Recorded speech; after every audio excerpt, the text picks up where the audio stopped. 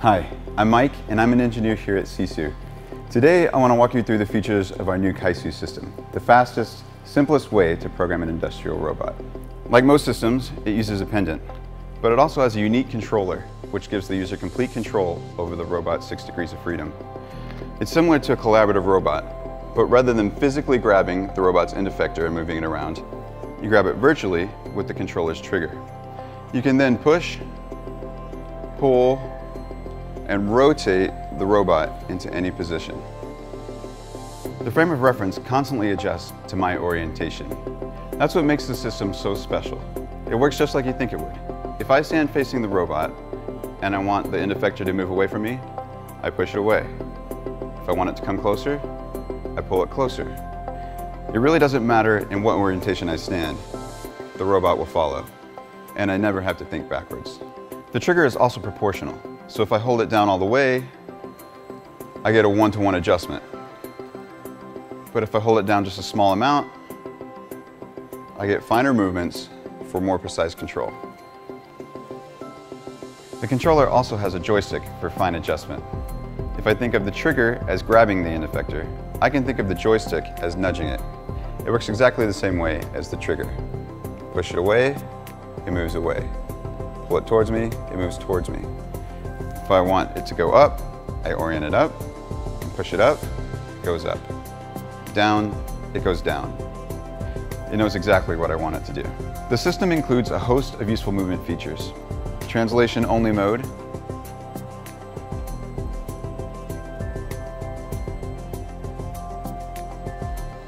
rotation mode around the tool center point using the trigger, rotation mode using the joystick,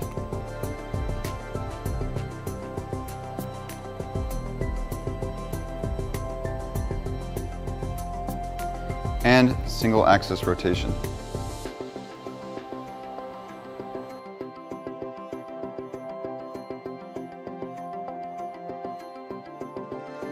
Our entire focus is on ease of use. The UI has only 3 tabs: Program, Run, and Settings. That's it.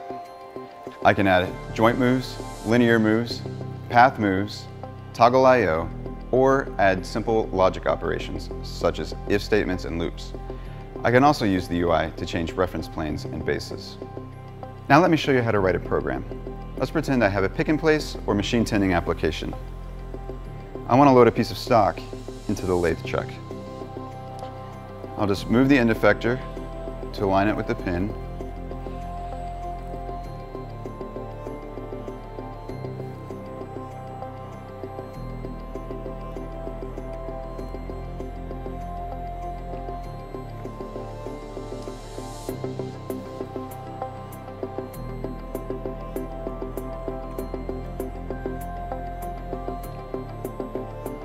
Then I'll press a button on the controller to save the point.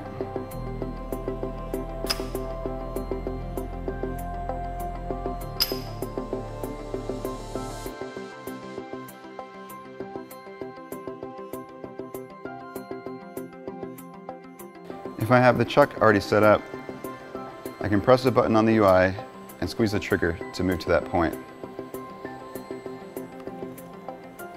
And with the joystick in tool mode,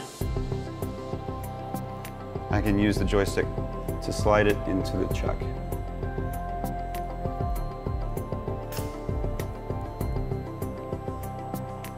In just about a minute, I've written a program to load a piece of stock into my machine. Testing and running a program is safe and intuitive. The user controls the speed of the robot by squeezing the trigger.